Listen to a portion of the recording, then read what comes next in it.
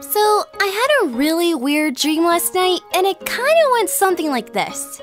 Okay, so I woke up at a motel, and I looked out the window and saw a cactus outside, and I realized, oh, I must be in Arizona. And I looked over to the bed, and I saw you there laying down with a white shirt on and boxers. I lay next to you, and you started to cuddle me and say adorable things to me like you're my snuggle muffin, and stuff like that.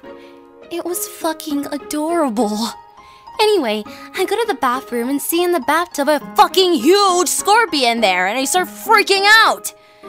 You run to my side, but instead trip over who knows what, and a scorpion was right next to you.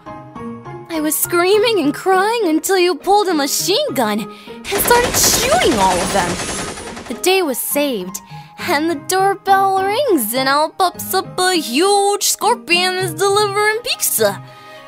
The pizza isn't pineapple pizza, it's fucking pineapple pizza with ham. Booyah! The end.